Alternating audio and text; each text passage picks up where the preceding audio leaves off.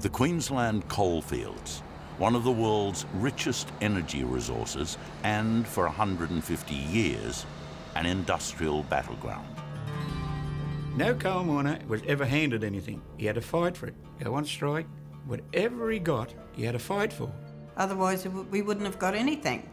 And if they had a rally or anything, the women were all there with them. You know, that whole Coal Mining Act is written in blood. We've had a lot of deaths, and that's not counting the amount of people being smashed up. Where you work 8-hour shifts, you went to work, you done your work, you went home. Not now. What the mining companies are now doing with the destruction of the towns is they are mining the soul out of communities.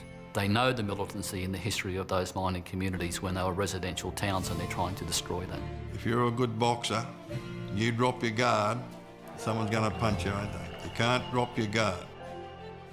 This is the story of the Queensland mine workers, a story of struggle and tragedy, and the battle for a fair go. It is a story written in blood.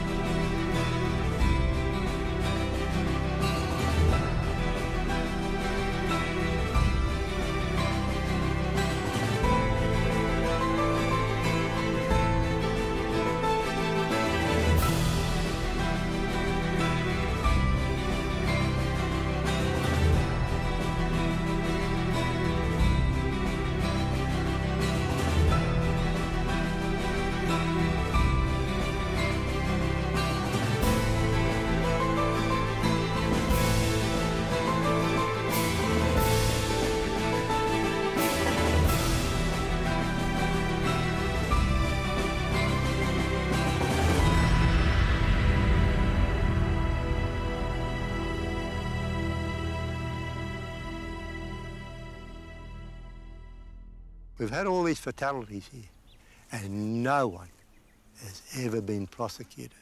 No one has even been fined $10.